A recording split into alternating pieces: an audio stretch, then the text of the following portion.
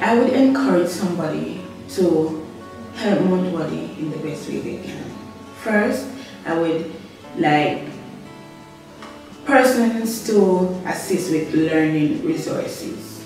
For example, like computers. And as I was saying, this is the time of technology, where technology has taken over.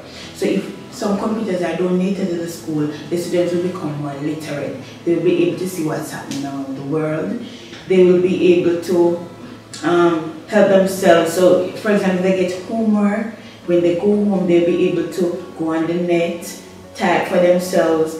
Also to help to give the school a nice library where the students can go and sit and read. As you know, being literate, being able to read and write, we would say it's one of the most important things right now. If one is able to read and write, then they will be able to accomplish all the other tasks that are given. They'll be able to comprehend.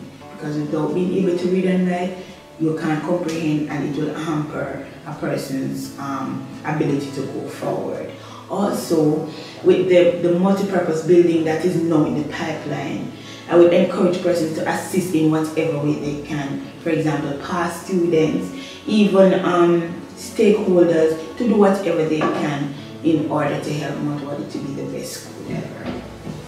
And when you say multi-purpose, you're talking about the auditorium? Yes, that's what I'm talking about, the auditorium, yes. I would encourage them to help with the auditorium. And my reason is that we have a lot of extracurricular activity at school, especially for our music and our dance. And at times we have to move the students. For example, if the rain is falling, or if the sun is very hot and it's time for dance, we have to move out students out of one of the classrooms in order to get that area for them to practice. And then when it comes to the music, it disrupts the entire school when they are doing their music. So I would think about the auditorium.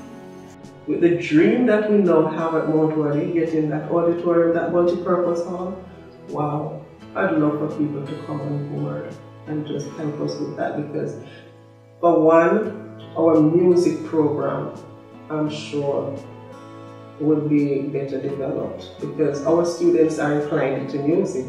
Their drums and the recorders and all of those things, and I'm sure we could do so much with that. So I would love for that to happen, for that dream to be realized.